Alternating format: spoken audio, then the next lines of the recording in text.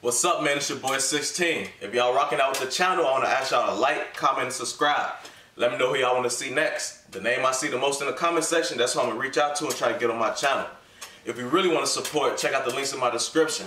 You can follow me on all my social media at 16 shot on Visualz with a Z. But that's enough of me talking. Let's get to the video y'all came to see. So, what type of kid was you growing up? Oh, shit. I was like the regular kid out here, just trying to make a way out. Shit, really trying to survive throughout the city. Shit, just focus on me, trying to get my family out. So you already troublemaker, looking for trouble. You just was.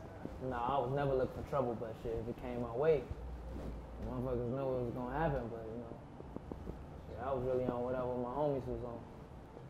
Oh yeah. So who you listen to in Chicago, as far as on the music side? Shit, I listen to Chestnut Driller, Rio Chini, Polo G.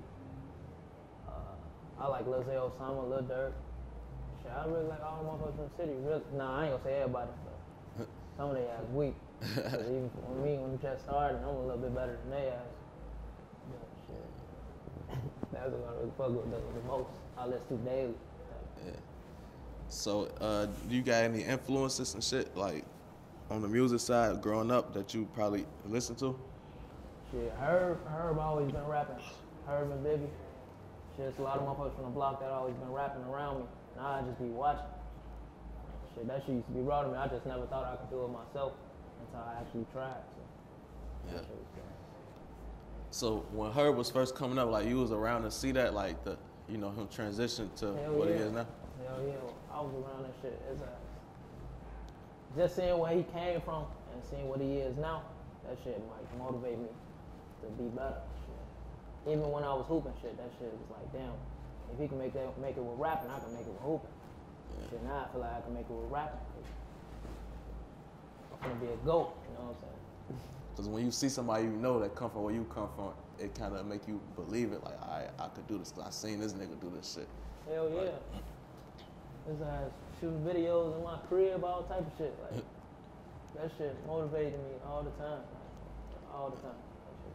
Yeah, because there's a lot of shit that I ain't really even think. Like, I knew it's possible, but I don't be thinking like it's an option for me until I see a motherfucker I know came from where I can't do it. I'm like, oh yeah, if he did this shit, I know I could do that shit. Hell yeah, that's like everybody I'm around, they ass always end up being some stars. Like, I don't know, so I'm like, damn, maybe I should try that shit. That shit, everybody doing that shit, and everybody getting real deals off that shit. So I'm like, fuck it, I might as well do that shit too. You know what they say, surround yourself around, what you want to be, and you end up being the next. So what artists you rock with throughout the city, like probably like just on a personal level? On a personal level? Shit, I know I keep repeating that shit, but... same motherfucker listen. Yeah, I fuck with the same motherfuckers. Like, I fuck with Rio, Chini, I fuck with Chestnut Driller hard. Them niggas I talk to daily, like, I talk to Polo daily. Fuck with him daily, even though he don't rap, he's like my regular motherfucker I just talk to daily. So it'd be easy for us to like make music together, or like I'll be comfortable around him, even though I just started. Oh yeah. So what's your plans in the future for music? Like, you got any mixtape shit like that on the way? Shit, I write a lot of music, so I try to all the songs I recorded, I'll probably get up with my homies and like pick which one's the best. And just probably turn it into a mixtape. But I ain't got no set, they don't like no mixtape and nothing like that. I'm just dropping singles. Shit, I think singles is what's hot right now, so I think the singles will put you on. You know what I'm saying? That's why I seen everybody else doing, so I was like, fuck it. I'm kind of taking them to their footsteps a little bit. Yeah. So what's your recording process like? Like when you're in the studio, do you write, you freestyle, or how you come? It depends. You gotta catch me out some pre-show or something, you know what I'm saying? No, don't say that. No, you catch me out some liquor or something, I'll probably be able to freestyle some songs, but other than that, I'll be writing my shit like sometimes. Or it don't take me long to write a song though. Probably take like 45 minutes to write a song. If that.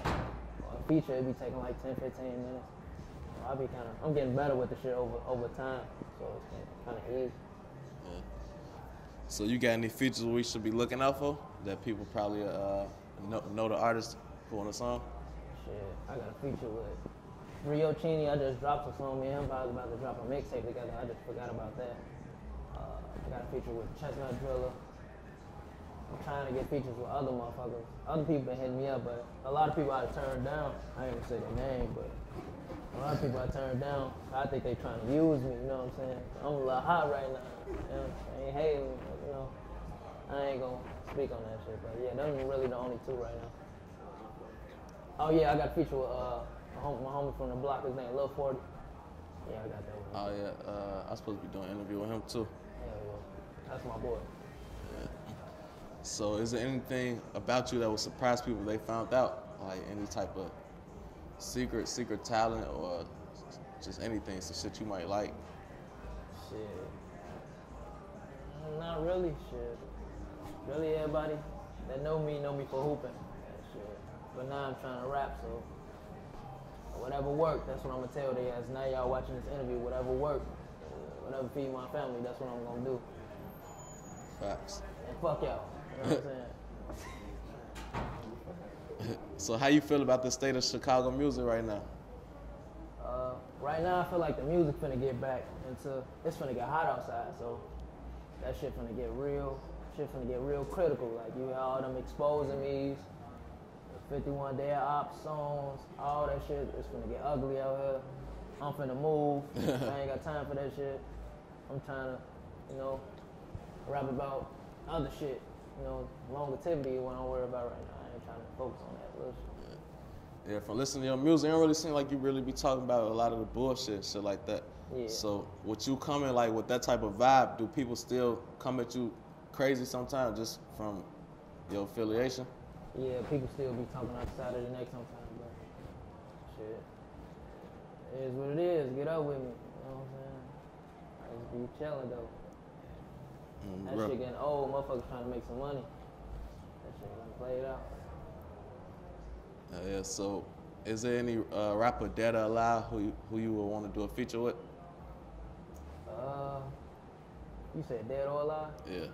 Like you just alive, it's a lot of motherfuckers that want to do features with alive. It's big motherfuckers. I love Young Thug, them, all that shit, Meek Mill. Y'all see this, I want to feature with y'all one day. Shit, dead. Nah, I don't really want nobody dead. I ain't gonna lie. I ain't really listen to a lot of people like that.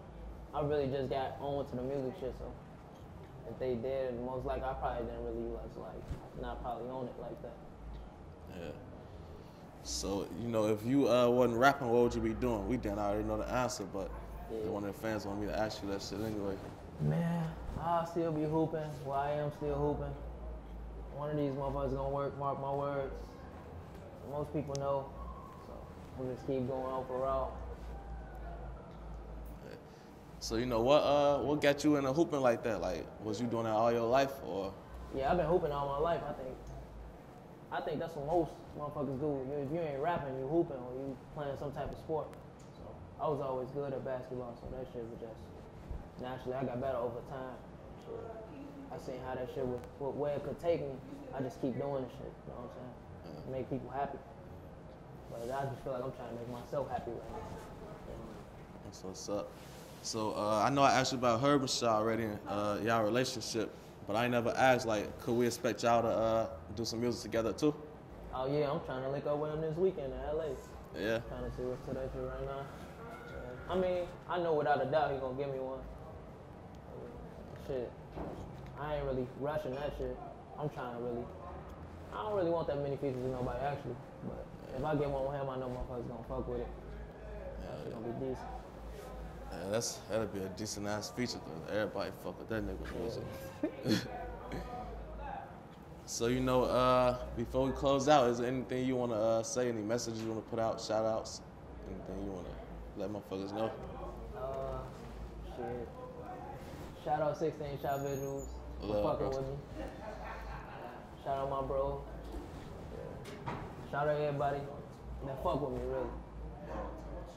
Everybody we fuck with, shout out to y'all. Alright, but how do people find you on social media? No limit _ LilGSlim. Shit. That's all I really be on Instagram right now. I got a little clout on that, so I try to keep it moving. Alright, bro. What about your mans right here? Shit, my Facebook, Antoine Allen. My IG, Eric LilBro together. ERIC, LilBro. Alright, bet. Keep doing your thing. You going crazy out here.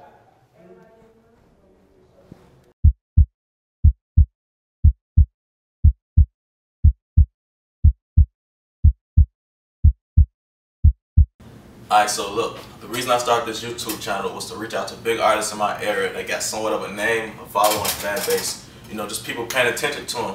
That way I could build up my platform and I could reach out to smaller artists who I feel like got potential, you know, could make it somewhere if they just have the right people looking at them or the right person helping them, somebody paying attention to them. Because there's a lot of artists that got talent, but nobody paying attention, so the talent go unnoticed. So what I'm doing basically is looking out for them, giving back. Just the same way these artists looking out for me, because I started just without no name, didn't nobody know who I was. They just agreed to do this off the strength, you know, for free, not charging me nothing. So for the artist that's looking out for me, I feel like it's only right that I give back to the other people, because I used to rap, I used to be a rap artist, and I had talent, but wasn't nobody paying attention. So I'm trying to create a platform to put everybody on who I feel like deserves that shot. So if you want to support the movement, you can do it multiple ways. You can do it by either pointing me in a direction of somebody that you feel like got potential and should be on this platform, send a donation, purchasing clothes, like, subscribing, sharing my videos, putting somebody else onto the videos, just the simple things. All the comments, I read all that, so however you choose to support, it's all appreciated. But don't forget to like and subscribe. Thank you for tuning in. If you want to follow me on my social media, it's 16 Shot on Visualz on Instagram. Email booking raheem16@gmail.com. That's the best way to get up with me.